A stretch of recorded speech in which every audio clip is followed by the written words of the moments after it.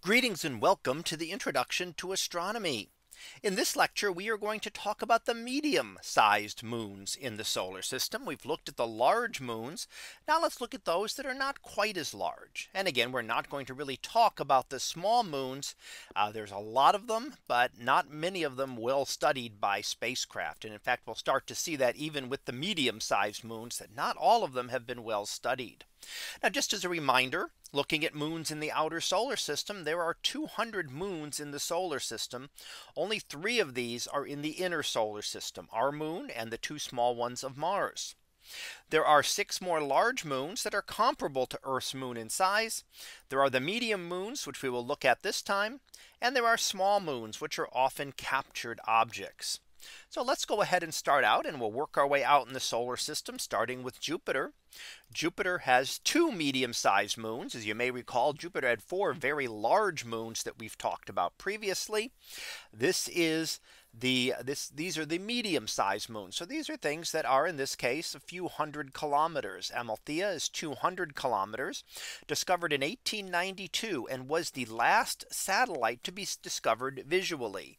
That means by looking through a telescope. So not recording it on a photographic plate or a CCD, not recording an image of it and finding that the moon was there, but to actually see it. It was the last of the moons that was discovered visually. It has a red surface and is heavily cratered. Likely, possibly part of this is sulfur from Io. It's a very inner moon, but a very old inactive surface. So it's a very small area, not going to tend to be very active. Himalaya, the second one, has not been closely studied by spacecraft, so I don't even have an image of it to share with you. Now, Saturn had only 1 large moon, but has a lot of medium sized moons. So we'll see several things in the few hundred kilometer range that we look at. First, we have Mimas, which is a heavily cratered moon, and we see that here, including a very large impact off to the right hand side, sometime giving it the nickname of the Death Star moon, after the Death Star from Star Wars. And it somehow maybe resembles that, although we didn't actually discover that moon until after the original Star Wars movie came out. So that's a very heavily cratered moon, very old surface. Enceladus is a little bit larger, 500 kilometers, has a very icy surface. So we see already very big differences between these two. One was very heavily cratered, and this one has a mixture of some cratered regions in the northern section up here, and some regions with very few craters down towards the middle and lower sections. So it is a mixture of old terrain and young terrain. And we believe this is because it has subsurface water. We've actually seen water plumes erupting from the south polar region. So there is water down below. Now that would explain why we see very few craters. Remember that water like this would then fill in craters and freeze. And that's what we're seeing, is the frozen water from the interior that has covered some of the lower areas of the moon.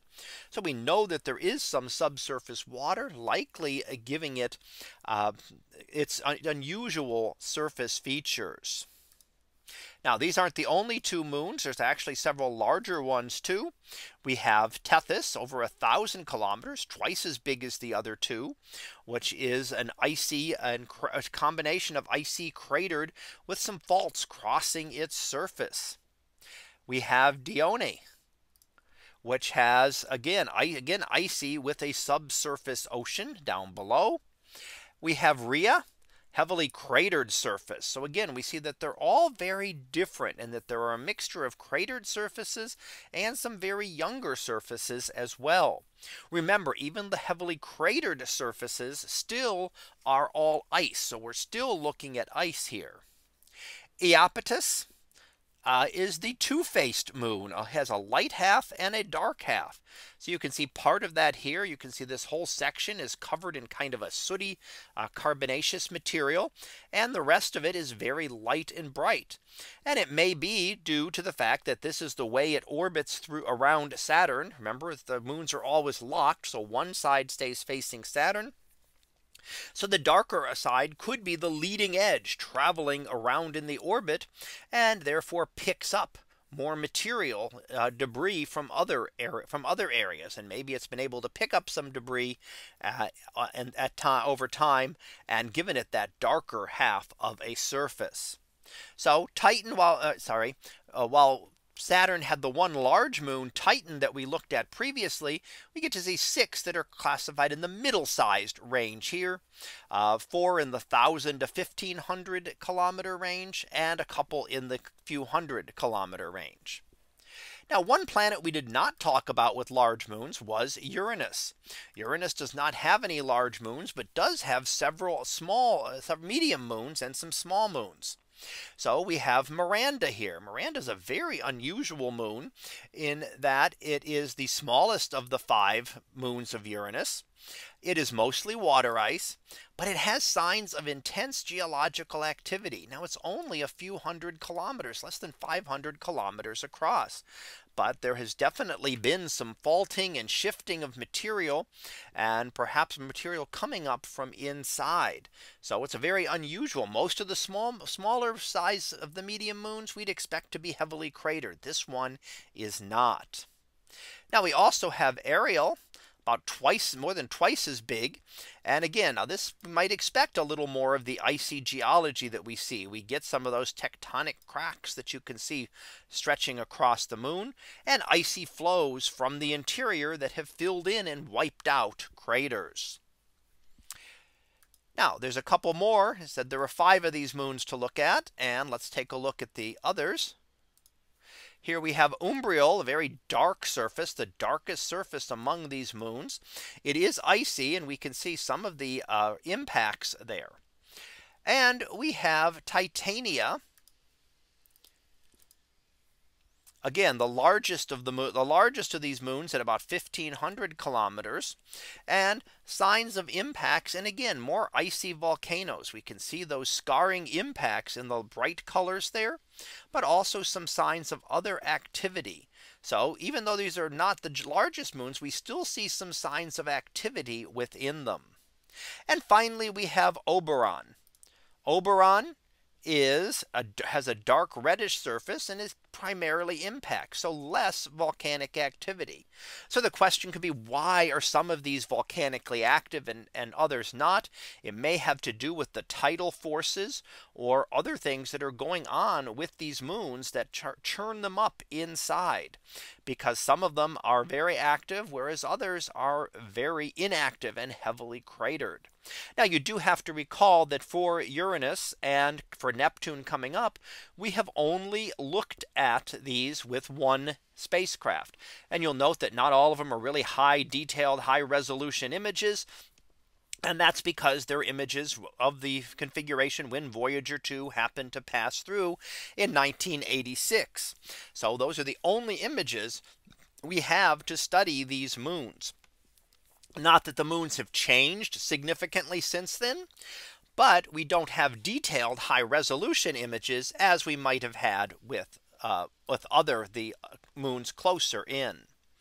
So finally, let's look at Neptune here. Neptune has 2 moons, Nereid, which has not been well looked at, and you can see that here again. It has a highly eccentric orbit, but not very well studied, only about 170 kilometers across. And then we have Proteus. And again, a heavily cratered, likely a captured object, probably did not form with Neptune.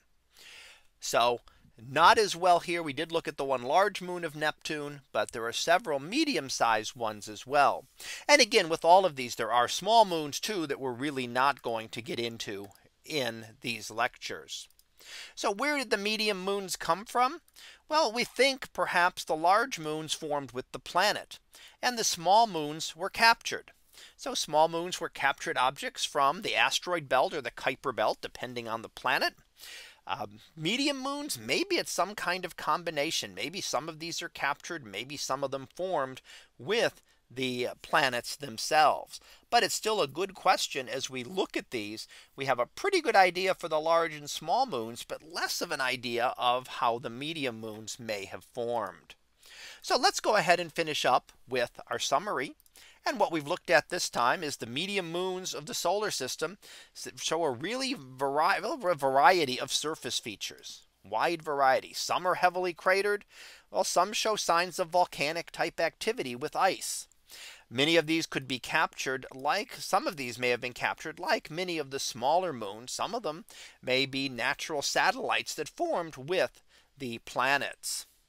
So that concludes this lecture on the medium moons of the solar system.